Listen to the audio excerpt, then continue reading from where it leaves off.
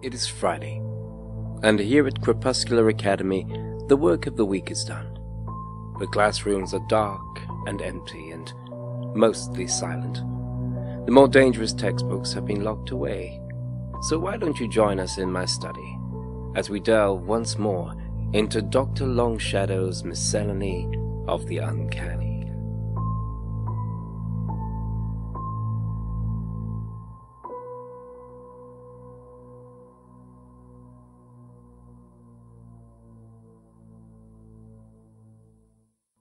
Good evening. It is an absolute delight to welcome you once again to Crepuscular Academy on what is proving to be a particularly stormy evening. If this is your first visit, allow me to introduce myself. My name is Dr. James Archipelago Longshadow, and I am the head teacher of the aforementioned Crepuscular Academy. It is a little tradition of mine that every Friday evening, when our studies have been completed for the week, I invite my pupils to join me in my study, where they partake of hot chocolate, a biscuit or two, and of course, a story. This little soiree is a particularly welcome distraction this week, as we have had some, how shall I put it, some small amount of excitement in the physics department. It transpired that some of the pupils from the upper sixth were tinkering with old radio parts and other less wholesome devices, and succeeded in inadvertently creating a working time machine. The whole class was lost to us for the best part of the afternoon. However, they eventually returned and are expected to make a more or less full recovery. Their teacher, Mr. Hartnell, has assured me that no timelines have been altered. But then again, how would we know? Technology. Unarguably, when used in the right way, it is a boon to humanity. The key to our dominance on the planet. It has changed so many things. The way in which we learn, the way in which we relax, the way in which we communicate and keep in touch. Vast distances are as nothing to us now. I can be talking to someone on the other side of the planet in no time at all. Indeed, who amongst us can say with any certainty what the limits of these wonderful toys might be? And so, we come to this evening's tale, which I have decided to call Planchette. Please sit back, relax, and join us for this week's story from Dr. Longshadow's Miscellany of the Uncanny.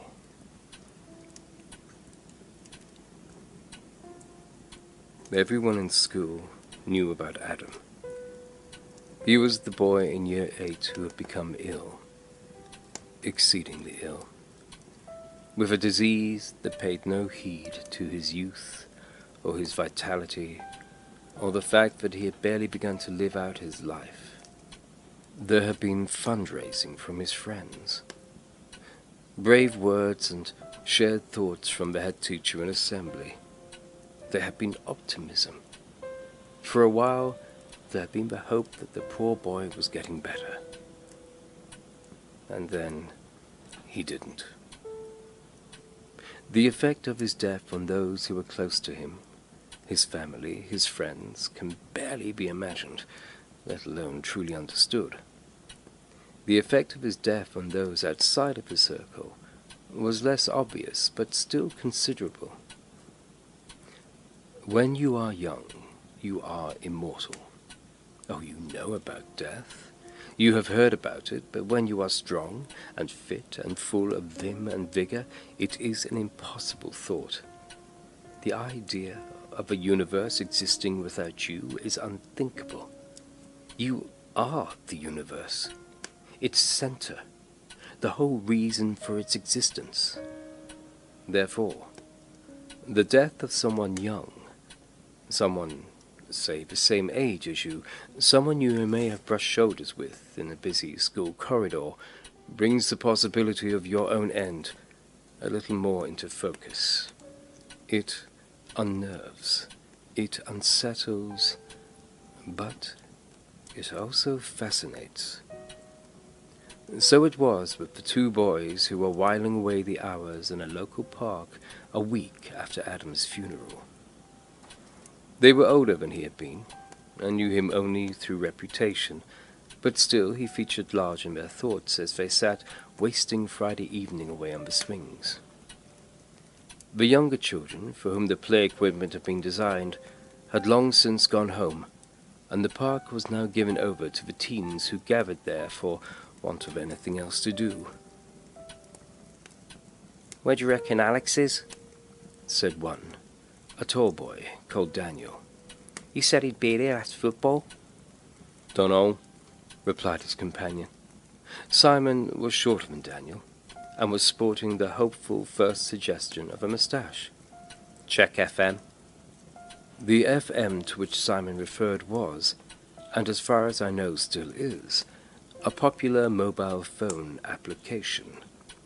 Its full title was Find a Mate, and it did exactly what its name suggested.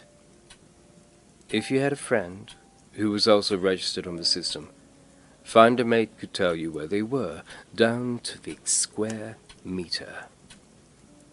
Far from being rejected as a terrifying Orwellian invasion of privacy, this app had proved nearly indispensable amongst its target audience, who were, actually, legally too young to use it.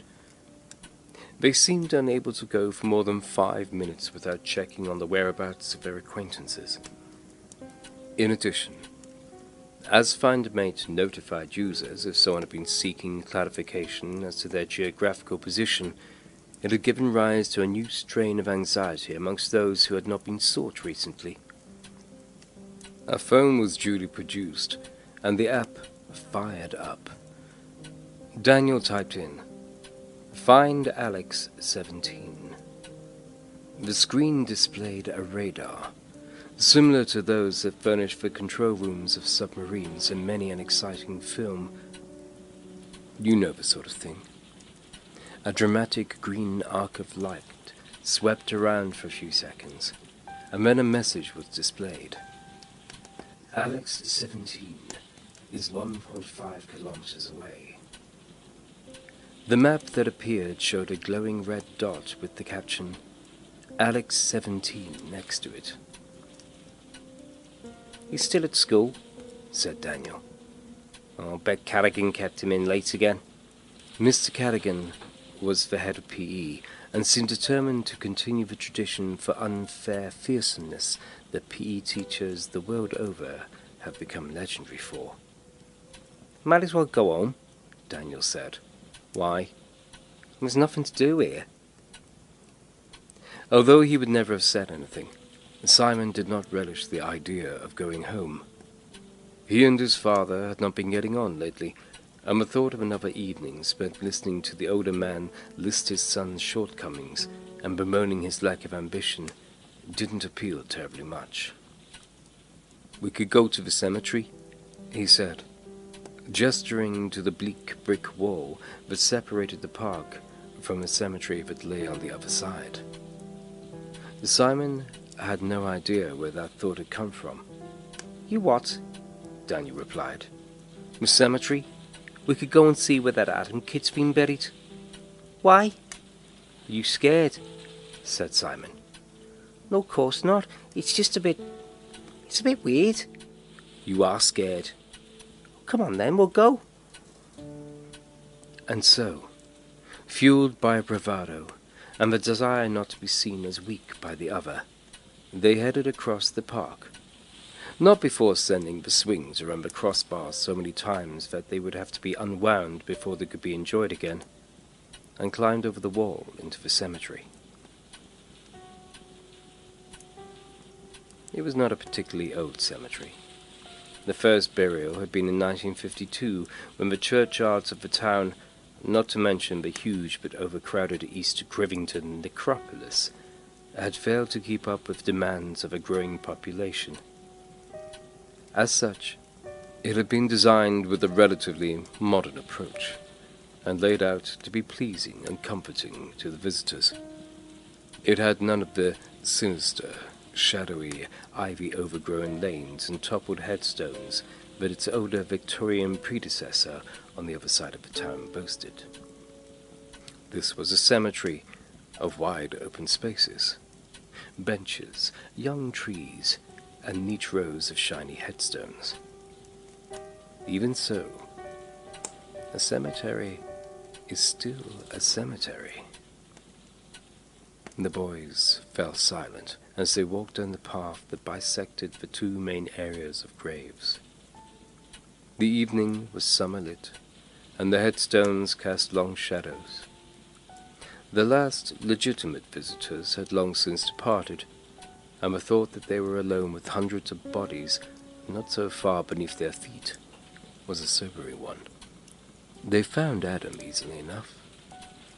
The flowers, cards, and toys left by well-wishers were still piled high next to the ugly mound of earth that had yet to be flattened. Simon and Daniel stood looking down at the newly installed headstone.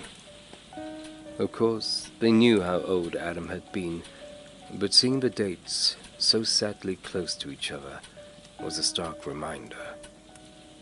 The noise of nearby traffic faded, and the silence grew thick around them. Daniel could feel the change. The air was suddenly full of potential, filled with a sense of something about to happen. Simon sensed it as well. He scrabbled for a diversion. "I dare you to stand on it," he said quietly, nodding at the grave. "What?" said Daniel. "Stand on it, I dare you." "Get stuffed." "Chicken." "No, it's just...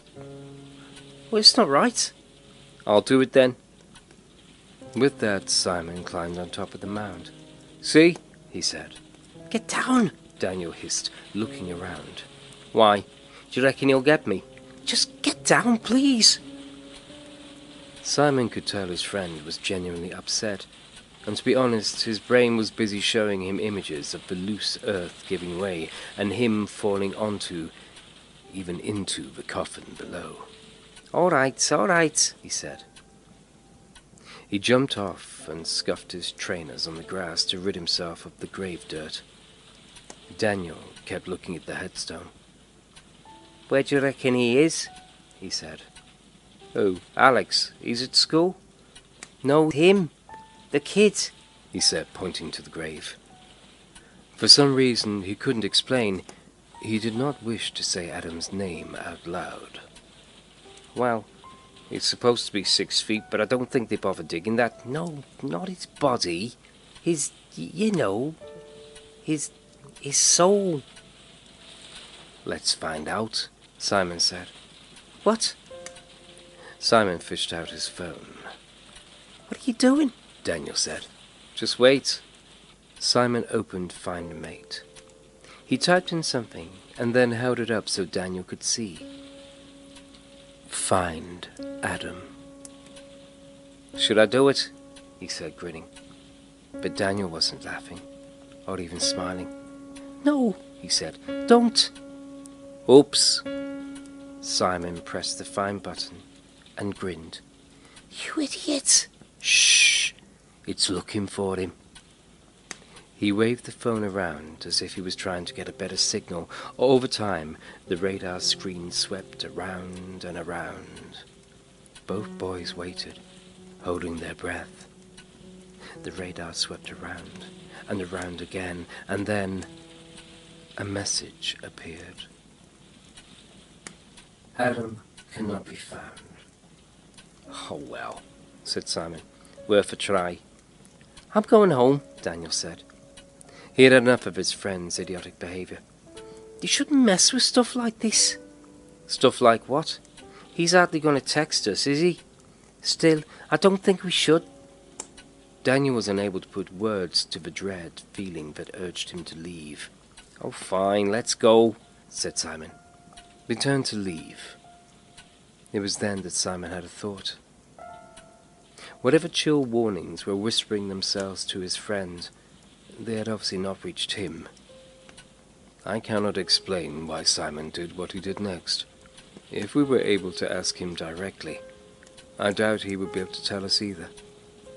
Perhaps it was as simple as having something to brag to his friends about, or could it be that he was in some way jealous? "Hold on," he said. "I want a souvenir." Simon looked around, and assured that there were no visitors, he returned to the grave and examined the flowers and gifts more closely. He had never understood why people left stuff like this on graves. It would just get moldy, wouldn't it? His eyes rested on one item in particular. It was a collectible football card showing a picture of what had been Adam's favorite player. It also happened to be Simon's favorite player. "What the hell are you doing?" Daniel hissed. "It's wasted here," Simon replied. "It'll just get manky and wet and end up getting thrown away, and he's not going to use it, is he?" With that, he picked up the card and slipped it into his jacket pocket. The boys left the cemetery then, and if they walked a little quicker than normal, neither mentioned it.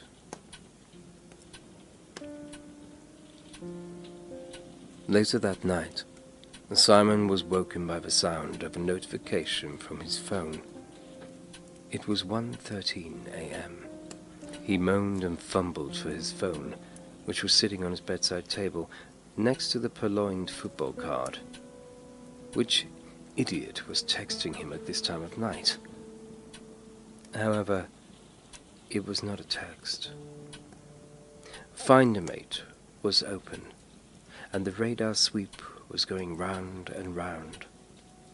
Suddenly, it stopped. A message appeared. "Adam is 2 kilometers away." The map came up showing the cemetery. A black dot was moving slowly across the map. Quickly, Simon shut down the app. He shook his head to clear it. "It's a glitch," he thought to himself, "or a prank. It's probably Daniel getting his own back for getting scared in there." The app opened again. "Adam is 1 kilometer away." This time the map showed the black dot moving away from the park and towards the estate where Simon lived. Jabbing his finger violently, he put the phone on silent. He threw it on the floor next to his bed. His room was darker than usual. He ducked under the quilt and closed his eyes. The phone buzzed. Slowly, he reached a hand out and pulled it under the quilt. "Adam is 85 meters away." The map now showed Simon's street. The black dot was moving down it towards his house. Anger overtook fear, and he threw back the quilt. He went to the window and pulled back the curtains. He was going to kill whoever was trying to wind him up like this. He looked up and down his road. There was nobody there. He stood there for nearly 5 minutes, waiting, looking. Stupid prank, he thought. That's all. Even so, he held down the power button and turned the phone completely off. It buzzed. Slowly, Simon held it up and looked at the screen. The air was suddenly filled with a sweet, wet, earthy smell. "Adam is behind you."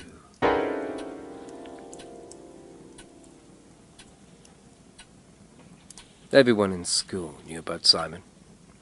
He was the boy who had been found curled up in the corner of his bedroom one morning, newly white-haired, and his face frozen in a rictus of silent terror. He was the boy who now lived in a facility where the staff all spoke softly and had kind faces. He was the boy who could not or would not speak to anyone. He was the boy who would start screaming if he saw anyone using a mobile phone. Thank you for taking the time to listen to this week's tale. My students tell me that you are now able to review my ramblings. If you have the time, please do tell me what you think, if only to give the pupils here fuel with which to rib their poor old headmaster. I look forward to talking to you next time, as once again we share a tale from Dr. Longshadow's Miscellany of the Uncanny. Good night.